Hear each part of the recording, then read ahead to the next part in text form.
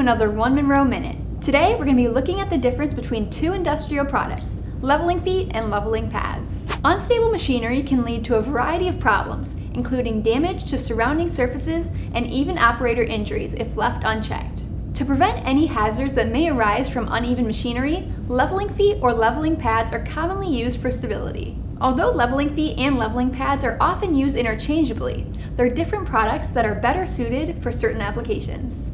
Leveling feet are accessories that are designed to level machinery, appliances, and other objects. Like leveling pads, they're installed on the bottom of machines. Leveling pads are also used to level machinery and other objects, but they feature a pad-like bottom that's made of soft rubber.